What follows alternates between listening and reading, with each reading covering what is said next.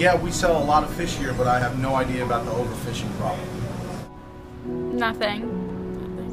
I really don't, unfortunately.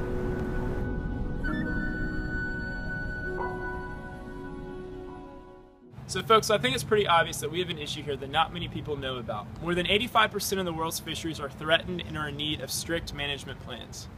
Why does this even matter? Half of the world's population lives within 50 miles from a coastline, making it obvious that fisheries provide a crucial food source and livelihood to many people. As the demand for seafood grows with population, so does the competition for its resource. I think it's time to talk about it. Okay, so let's rewind. Fisheries are what we refer to as a common pool resource. Common pool resources are those that are non-excludable and rivaled in consumption. These resources often lead to a situation called the tragedy of the commons. Garrett Hardin first outlined the reality that each man uses as many resources as he can in a world that doesn't have an infinite amount of resources to give.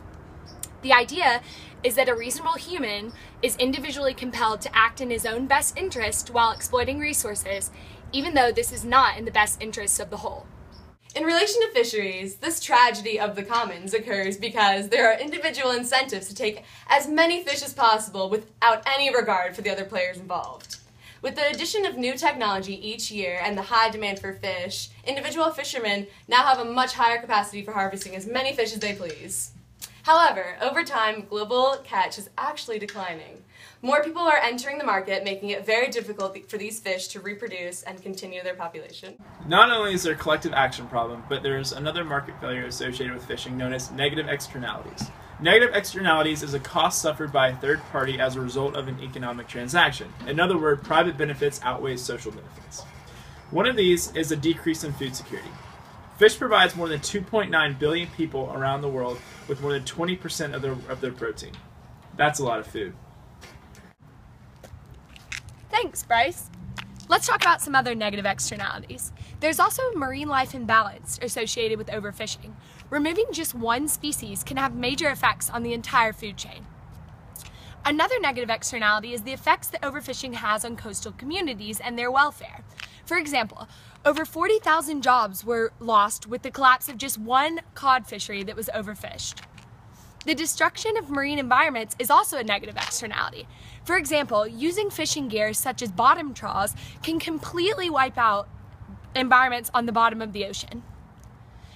The last negative externality we're going to talk about is bycatch. Oftentimes, species that aren't intended to be caught can be harmed and even die in the process. Let's bring it over to Amanda to learn about another negative externality associated with overfishing. Thanks, Anna. Let's talk about the last market failure, asymmetric information, which is a source of market failure that can arise when all of the economic agents involved don't have the same level of information. Fishermen, for example, may not know the size of fish stocks and, as a result, overfish these current stocks. Furthermore, information about stocks and human interactions is not always trustworthy, which inhibits proper management strategies.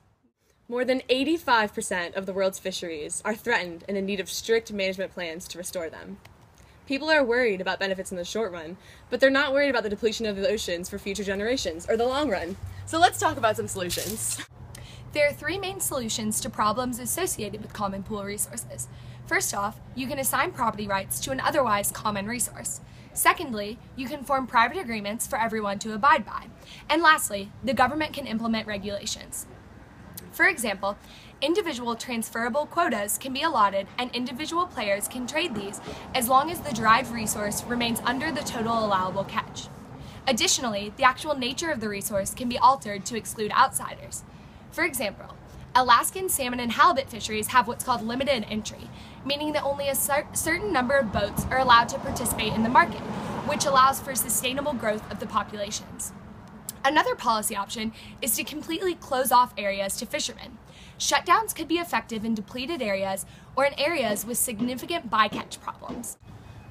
Perhaps most importantly, governance for a common resource must be adaptive and informative in order to keep up with the changing environment and decrease asymmetric information.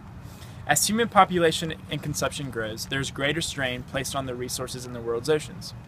In order for the tragedy to end, it is important that everyone realize the issue and understand that negative externalities associated with overfishing affects our entire world. Fisheries must be regulated so that individuals do not treat them as limitless and then to deplete the future resource. Looks like our time's run out. Thanks for listening.